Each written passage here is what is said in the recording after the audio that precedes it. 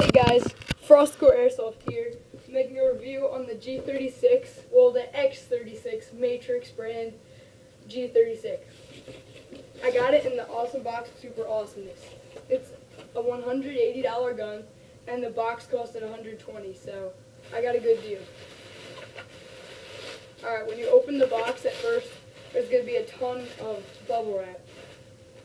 Then, you pull the gun out. I mean, this thing is so crazy awesome. It's so accurate, except at first I needed to adjust the hop up. I moved it up like 4 or 5 notches. So it's perfect now, right on target. The sights are good. And overall, it's a really nice gun. The only problem I have with it is it came with plastic mags, which could probably break easily if I fell on them or I dropped them too hard or something.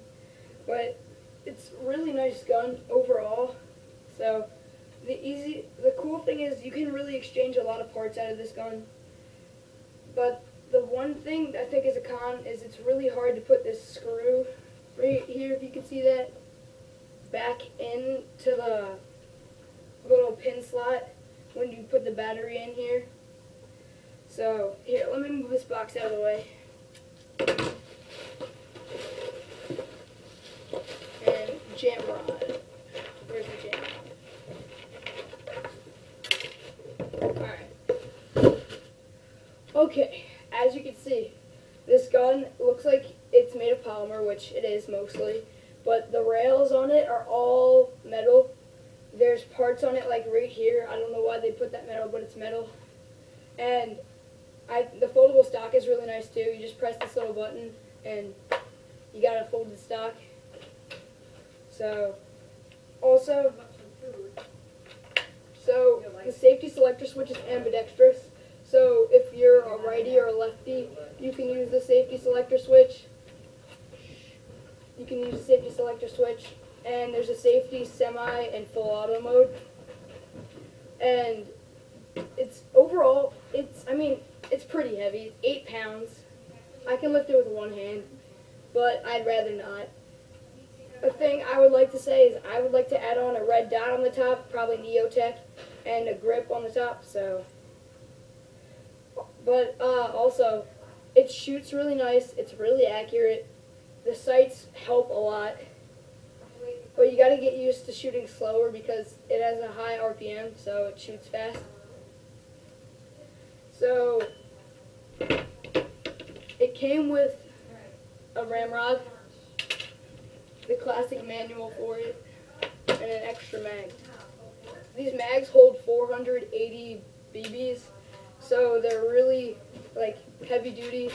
They're high caps, obviously. Sorry if the background you can hear people talking. It's my family.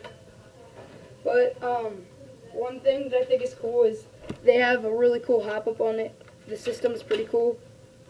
Like right there, you just twist it down and twist it up to hop it up. Other than unscrewing it and moving it to make a hop up for my AK, I have to do that. So, and also the mag release is really easy. You just push right here. See, right there. And it just comes right out. And then putting it in is super easy. You just got to get used to it. See? Alright. Everyone says polymer is bad. I mean, it's heavy-duty polymer. It's really hard, so I don't think it would break very easily. It's lighter than my AK. My AK is 11 pounds, and this is 10 or 8. So, overall, I think it's a great gun. Just there's one con, the battery chamber. Also, because if you have a vest, you can't have a G36 vest.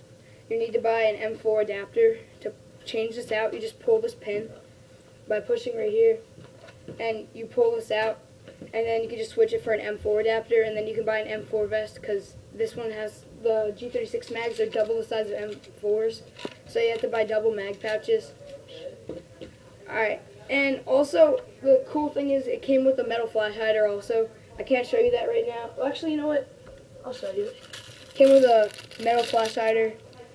But the bad thing is the orange tip is glued on, so you can't unscrew it. So It's a nice gun, heavy duty, and overall a great gun.